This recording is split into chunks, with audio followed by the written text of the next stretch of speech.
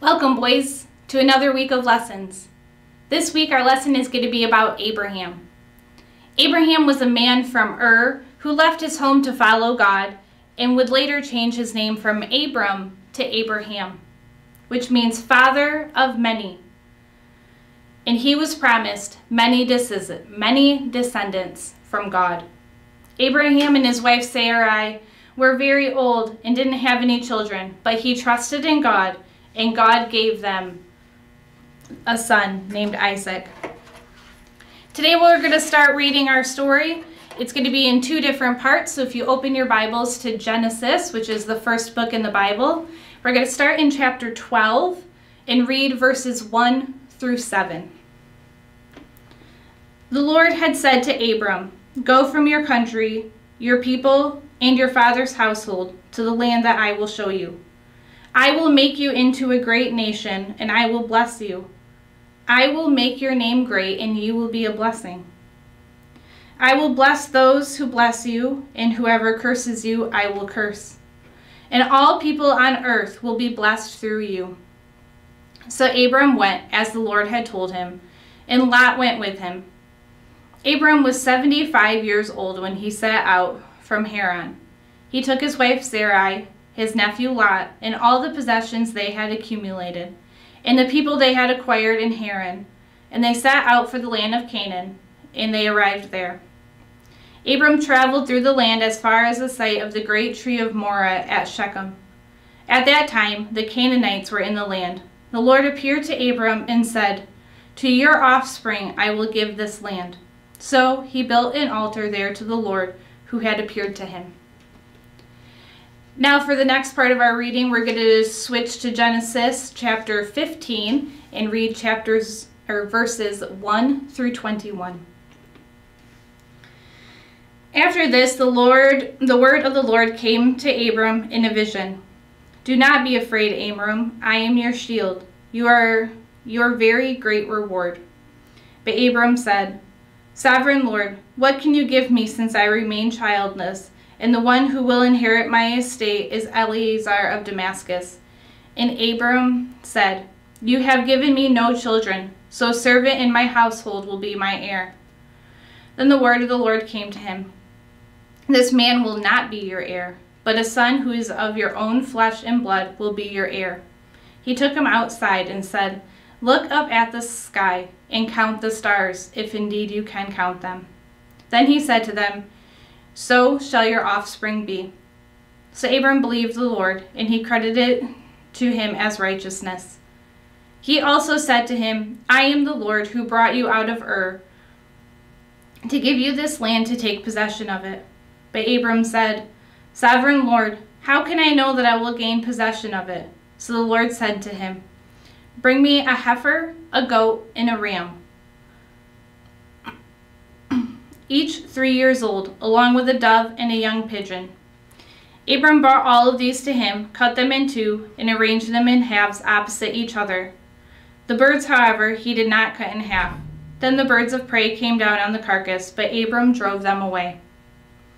As the sun was setting, Abram fell into a deep sleep, and a thick and dreadful darkness came over him. Then the Lord said, "Know for certain that for 400 years your descendants will be strangers in a country not their own. Then they will be enslaved and mistreated there. But I will punish the nation, and they serve as slaves, and afterwards they will come out with great possessions. You, however, will go to your ancestors in peace and be buried at a good age. In the 4th generation your descendants will come here, for the sin of the Amorites has not yet reached its full measure. When the sun has set and darkness had fallen, a smoking fire pot with a blazing torch appeared and passed between the two pieces. On that day the Lord made a covenant with Abram and said, 'To your descendants I give this land, from the Wadi of Egypt to the great river the Euphrates, the land of the Kenites, Kenizzites, Canaanites, Hittites, Perizzites, Rephites, Amorites, Canaanites, Jerishites, and Jebusites.'"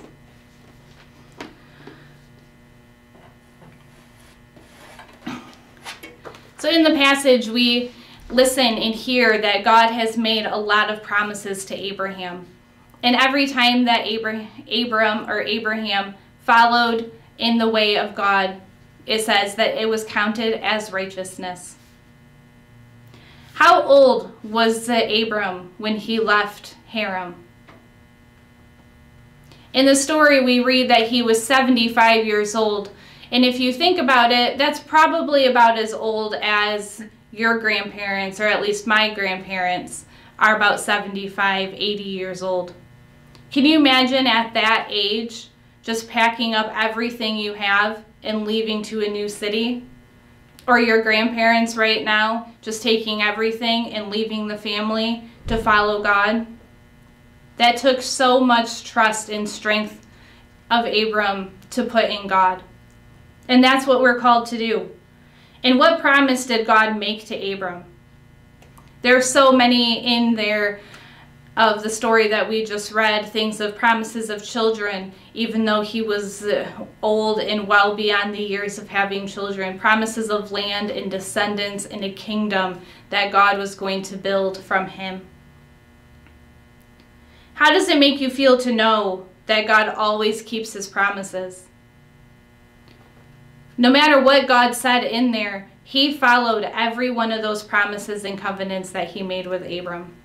Abram did have a son, and from that son, the tribe of Israel came. God did give the land back to the Israelites after years of them being in persecution with the Egyptians.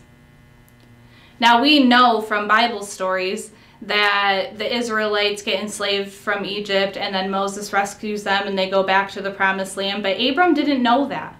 He didn't know that story because that hadn't happened yet. So he had to trust God that everything that he said was true. And we can see from reading through the rest of the Old Testament and even into the New Testament that God kept every promise in the covenant that he made with Abraham. Are there any promises that God has made to you? If we read the Bible, he's still keeping his promises from the Old Testament and the New Testament. Promises of coming and saving us from our sins. Promises of building a place and preparing it for us called heaven. Promises of always being there for us no matter what. Even if we can't physically see him, we know that he knows all of our thoughts and all of our actions. He knows when we need him, and we can just think a simple thought of God, help, and we know that he will be there. He will provide a way out from any situation that he puts us in or that we get put in from our choices. There might not be a specific thing that you can think that God, you heard him promise to you, but we can read the Bible and we can see all the promises that he made, and that those promises are promises for us also, and that he will keep those and is keeping those and has kept those throughout time. I hope that you get a chance to read the story yourself and in your journal write down some of your thoughts.